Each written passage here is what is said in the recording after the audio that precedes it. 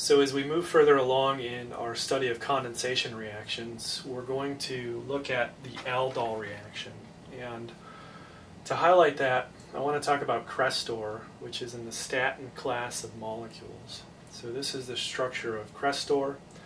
And what I specifically want to look at is the carboxylic acid portion of the molecule in the lower left here.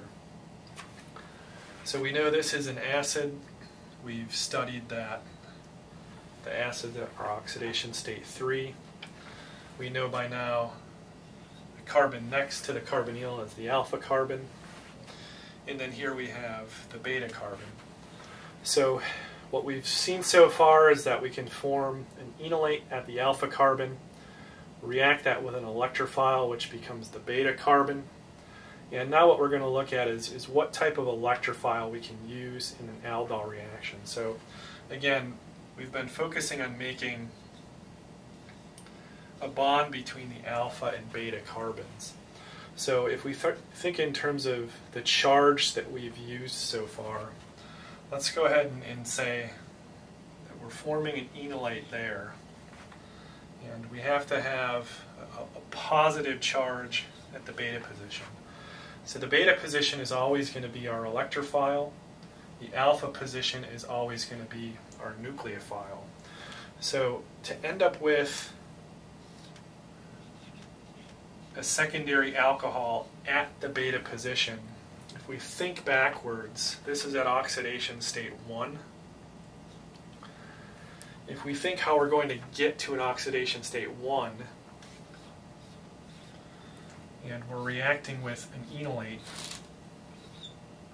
I'm just going to call this O-ethyl for now. So here's our alpha carbon.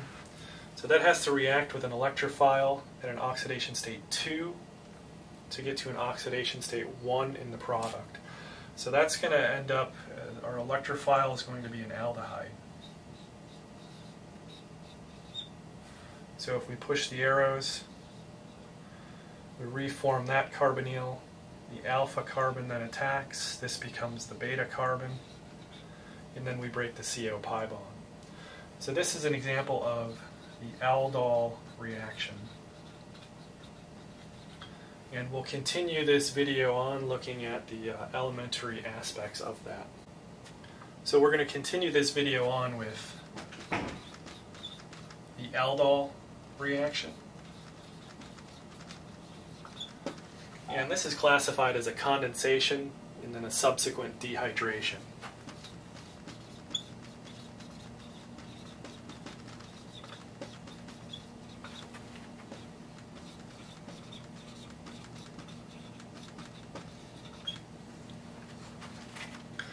So the aldol reaction, we're going to look at first the self-condensation. So as we've seen with the Claisen condensation, which used an ester, now we're going to look at aldehydes or ketones in the self-condensation. So we're going to keep it pretty simple here and look at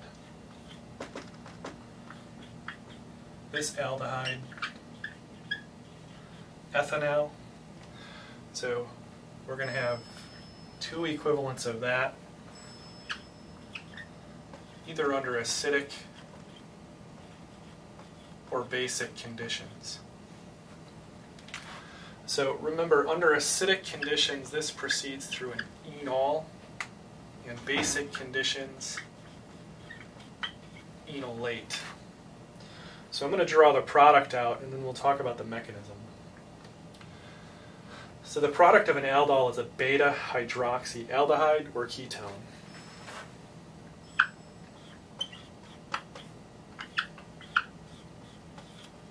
So this specific product is going to be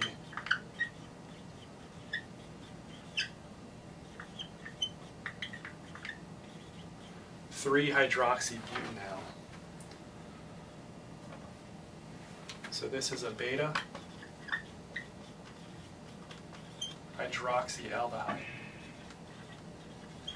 So alpha, beta. Remember, in these reactions, the alpha carbon is always the enolate, The beta carbon is the former electrophile. So what is the mechanism of this? So we've been studying the generation of enolates. So our first step is going to be formation of the enolate, or enal. So say for example we're under basic conditions. Let's go ahead and use sodium hydroxide. That's going to abstract an alpha proton.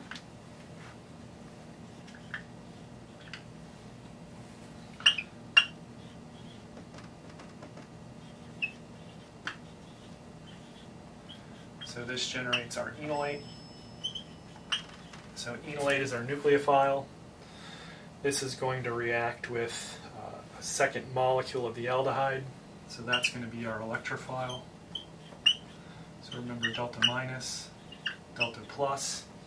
We're matching the charge. The nucleophile drives the arrow. The alpha carbon attacks.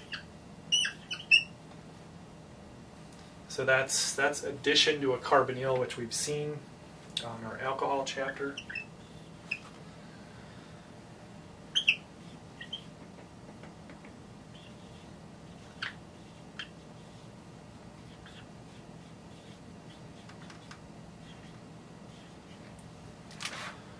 So at this point we have the alkoxide, and we can see from step 1 here that we've generated water. So that's going to be our proton source for the pronation.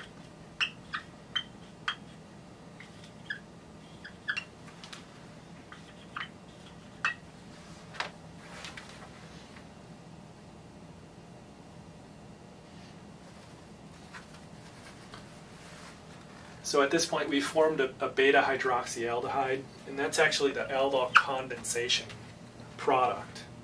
So what about the second step, dehydration? What does that mean? So the dehydration is going to be loss of water from the alpha and beta carbons. So we're going to lose the elements of water to form an alpha-beta unsaturated compound.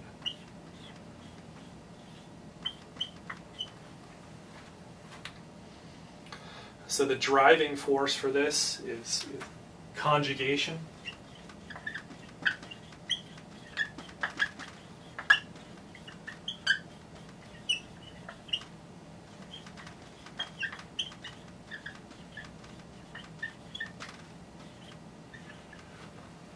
Conjugation of the alkene with the carbonyl to form this alpha-beta unsaturated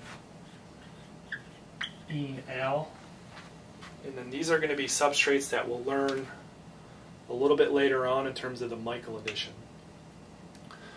So to conclude, this has been a tutorial video on the simple Aldol reaction, condensation, and subsequent dehydration.